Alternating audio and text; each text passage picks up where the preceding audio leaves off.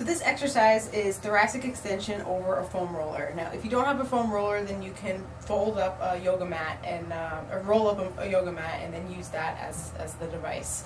Okay, so with this exercise, you are going to be arching your thoracic spine, which tends to be stiff, over that the fulcrum that is made by the foam roller. Okay, so it's really important that you're keeping your core engaged throughout this exercise and the chin tucked. Okay, otherwise when you reach back, you're just going to arch your low back and you're not going to be feeling that mobilization where we're intending to feel it and where you're the most stiff. Okay, so with the head supported in the hammock that's made by your hands in that nice neutral neck position, and then your core is engaged, okay, you're going to arch your back over that roller, and as you can see, I can't really go that far because I'm pretty stiff in that segment. Okay, I'm going to hold for a couple seconds, then relax, and come up, and then go right back down.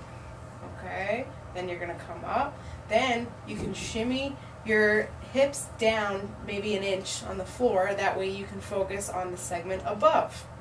So same concept, core tight, head supported, and then you're going to arch back as far as you can comfortably. I find that it helps if you exhale on the way back and then inhale on the way up. And then do a couple repetitions at that segment, and then you can come down again to work a segment higher, and then same thing, come back as far as you can comfortably, feeling that localized mobilization stretch right where your spine is making contact with the roller.